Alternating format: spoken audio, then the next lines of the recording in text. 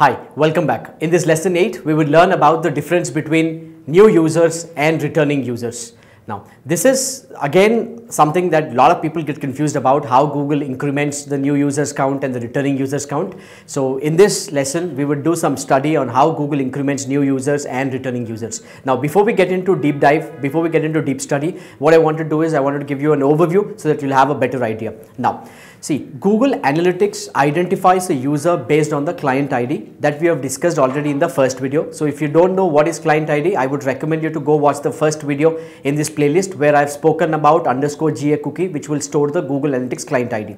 Now, so whenever user comes to my site or whenever user comes to a site, what browser does is it sends a page view hit to server, analytics server. Along with the page view hit, it will also send something called as a client ID. And now when Google Analytics server receives client ID, it knows that this user is not a new user, he is a returning user, and all the interactions, all the page views will be assigned to the same session, right, or the same user. If a hit is sent to Analytics server and Analytics is not able to identify the client ID, Analytics knows this guy is not a returning user because he does not have the client ID. In that case, Analytics drops a new cookie with a new client ID, and this client ID will remain persistent for all the activity that a user does in that particular session, right? So we will learn about these things, how Google identifies a new user and a returning user in the practical demonstration. So join me as I take you through the study on new users and returning users. In this practical demonstration, we'll try and learn about how Google increments the count for new visitors and how Google increments the count for returning visitors. Now, before I get into this subject, before we get into the study mode, I want to emphasize on one point. See, if you go back to Google's help center, Google says users is equal to new visitors plus returning visitors. That means Google says the number of users is equal to a sum of new visitors plus returning visitors. But in case, if you see here, the new visitor is 7065 and the returning visitor is 1851, right? And when you club both of them, when you sum both of them, it eventually goes beyond 8900. But when you see, the overall users count is 8147. So what this tells me, when you look at these reports, is users is not equal to the sum of new visitors plus returning visitors. Why this happens is because a new user can be a returning user in that selected time frame. That means here we are looking at this date range, which is 22 to 28. In this date range, the user might happen to initiate the first session, that is, he's coming to the site for the first time, and during that same date range, which is 22 to 28, he might happen to come to my site again. Let me explain this. If I am visiting a site today, that is Jan 1st, right, and again I visit my site in the evening. So what Google does is it tracks my visit, that on Jan 1st, when I'm coming in the morning, it will identify me as a new visitor and increment the new visitor count as 1. But the same person happens to visit my site in the evening time. So that person who was a new visitor in the morning now will be counted as a returning visitor. That means Google increments the new visitor count as 1 because this guy is already having the cookie. Now, I have extensively discussed about how Google identifies whether a user is a new visitor or a returning user, right? If you haven't watched my first video in this playlist, please go. I recommend you to watch that video where I spoke about how Google identifies a user. Now let me give you a quick introduction. Google identifies a user as new or returning based on the client ID, and this client ID is stored in the _GA cookie that is dropped on the browser of a visitor who visits my site. Now again, there are many functional significance of these cookies, I say, right? Because cookies are per domain, cookies are per browser, per device, so cookie information is not shared across different devices and different browsers. So if a visitor happens to come to my site, the same user happens to come to my site from Chrome, and the same user happens to come to my site from Mozilla Firefox, the same user in reality will be counted as 2 new users because Google is not able to share that client ID, right? And to overcome this feature, we introduce something called user ID that we will learn in my future videos. But right now, I just want to give you a brief. Now, if you go to the Google Help Center, it says users is equal to new users plus returning visitors, right? But when you count both of them here, the number is simply not same. Why this happens is see, first you have to understand the date range we're looking at. Here we are looking at date range which is December 22 to 28, which is last 7 days, right? Now, so in these 7 days, if a visitor comes to my site for the first time, Google will increment the new visitor count. And that same person happens to come to my site again on 23rd and 24th. So the subsequent visits of that new user, which was on 22nd, now the subsequent which is on 23rd and 24th will be now counted as returning visitors. So that is exactly why the new visitor plus returning visitor count cannot be equal to new users. Why? Because the same user or new user can be counted as a returning user as well. I repeat, a new user can be counted as a returning user as well in that selected time frame, and that is why the number can be inflated, and that is exactly why you can't add these two numbers and say it will equal to this new visitor. Right now, if you want to identify this, I will take you through one report, and that report you will find in audiences. In audiences, I am actually looking at new versus returning visitor. I will come back to this report in a while, but to give you more clarity, let me go through frequency and recency report. Now, frequency and recency report tells you how many times these people have visited your site and how many sessions these people have initiated. Now, if you come here, we are looking at the count of sessions. Now, so before I help you understand this report, I want to tell you this scenario. If a visitor comes to my site on Monday, right, and leaves my site for the first time, is coming on Monday, so that means he's a new visitor on Monday, and that same person happens to come to my site on Tuesday. So the same visitor who's coming on Tuesday or Tuesday will be counted as a returning visitor. So the first session happened on Monday, and the second session from the same user happened on Tuesday.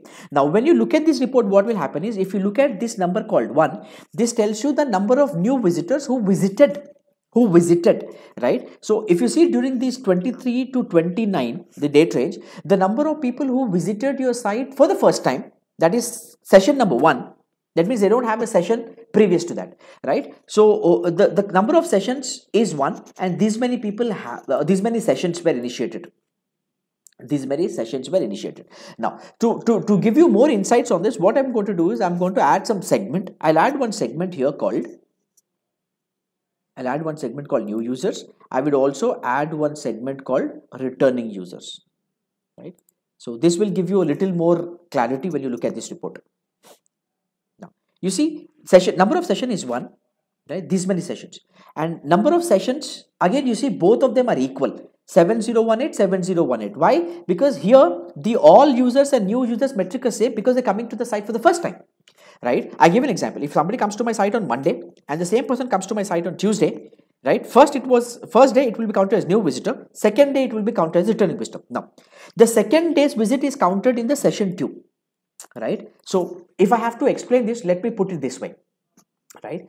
So if you're looking at a scenario where a person comes to my site on Monday and again comes on Tuesday, if you're looking at that specific date range, if you're looking at the Monday report, if I go and put the Monday report, that users will be counted in the first row because that's the first session, right? Now, if you look at the second day, if you look at the Tuesday report, the same user who visited on Monday and Tuesday, now this time he'll be in the second one. Why? Because second day it was a returning visitor. You getting me, right? Now, if you come back and see here, all users 1169, but here the new users count is 0 because the session 2, that means the number of count 2, if a user has second session, that means he already has one session earlier, and if he already has one session earlier, so that person cannot be counted as a new user. That is why you see the number here 0, right? So one user, when you look at 1 day report, you'll find it here.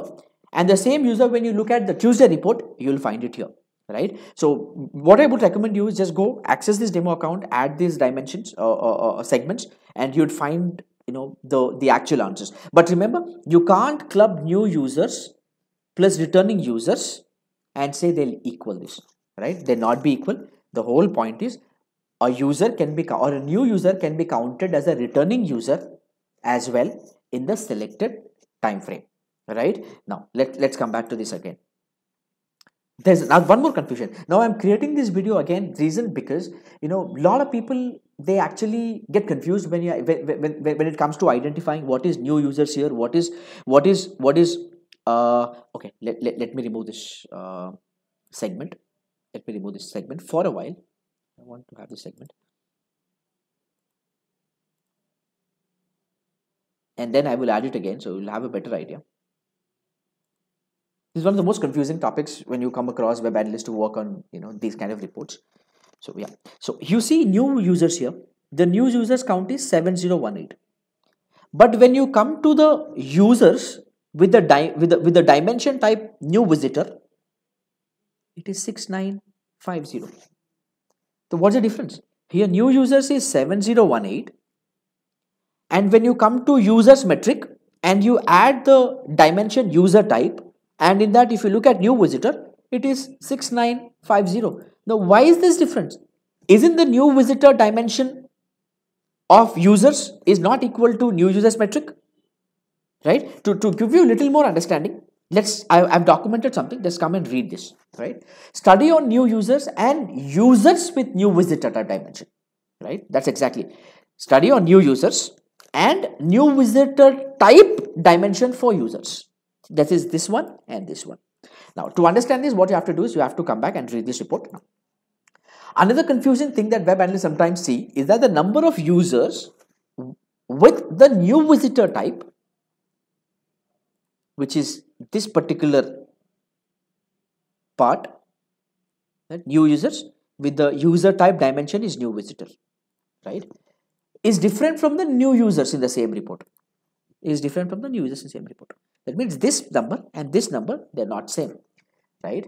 On the same row again, it typically appears with website with global appeal on a multi-day reports. When you're looking at reports across several days, this is generally bound to happen. Why this is happening is because it happens because of a quirk of Google Analytics tracking at midnight. Now, if you understand sessions, I've already spoken about sessions. Go to my previous videos. All sessions get terminated at 12 o'clock in the midnight. So if a user comes to my site at 11:50 and still happens to browse through my site after 12 o'clock, that is 12:05, 12:10 in the morning, in the midnight, right? What Google does is at 12 o'clock, Google terminates the session, and all those page views that the user has after 12 o'clock will be counted in the new session. So what exactly happens? If you understand sessions, again, you have to understand session is only incremented on the first hit, right? First hit.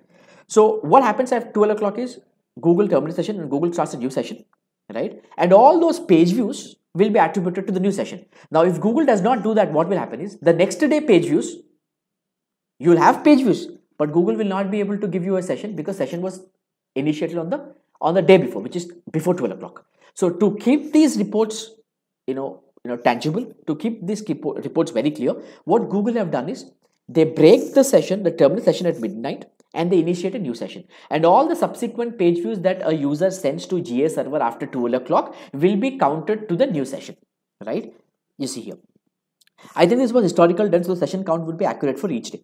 Sessions are counted on the first hit of a session. So if a session spans 2 days and it will only count on the first day, that would result in page views on the second day with no session. Of course, yes, right? Because the day got completed, and that is when Google wanted to keep these reports very clear. So they terminate the session and begin a new session, and all those subsequent hits that you get after 12 o'clock will be attributed to the second session from that same new user. So what happens here in this case is the new user count be incremented twice. One is before 12 o'clock, one is after 12 o'clock. I repeat, the new users count will be incremented one before 12 o'clock, and the same new user count will be incremented after 12 o'clock as well. But the user is still one. So you will have one user and you will have two new users count, and that is exactly what is happening here. That is why this new users metric is little higher than compared to the users metric with the dimension type user type, which is new visitor, right? So but remember guys, this is very, very important. Again, no, you don't have to dwell too much, right? There are other metrics, but you have to look at these metrics in context, right? And to add more value to it, what I would do is I have removed these segments, right? So I want to add them again, so you'll have a little more clarity. So let me add these two segments and you come back. When you add these two segments, again you come back here, 7019, and then the new users will still be this one. Returning users, it will be 0 because these are new users and they'll not be counted in the returning user segment, right? Right, and in the returning users, the new users will be 0. Why? They are returning users. I hope this gives you a lot of insights. If you want to really understand, I would recommend you to log into the analytics account and go work on each of these things, and you'll have little more clarity. Thank you for watching the entire video. Continue to watch the other videos in the playlist. The next video is even exciting. In the next video, we will learn about the account. We'll log into the AdWords account and we'll check and learn the account level settings. And also, if you haven't subscribed to our channel, please subscribe to our channel and also hit on the notification bell icon below so that you will be notified every time we post a new video on this channel. Remember, keep learning, keep growing, and aspire, acquire, achieve. Thank you.